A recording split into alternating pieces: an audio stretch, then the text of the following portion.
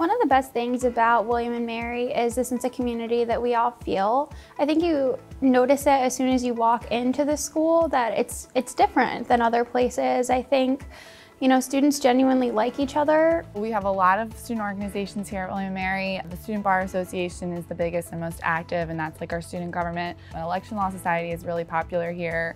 We have a very active Black Law Students Association. There's anything from La Capella, which is an a cappella group on campus, to an honor council. We have 4 competition teams here at William and Mary. A competition team is a really great way to get practical experience while you're in law school. I'm particularly involved in the alternative dispute resolution team. It's really shaped the way that I look at how I want to pursue my career and how I want to advance my clients' interests in a problem-solving way.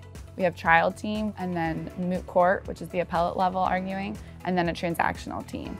And we also do fun events. We do fall formal, barristers, ski trip. The professors are a really good sport here. They do a lot of things that are embarrassing to them, like a student-faculty basketball game, a pie eating contest, the lip sync battle. There are a number of service events and projects. Overall, student life at William & Mary is fun.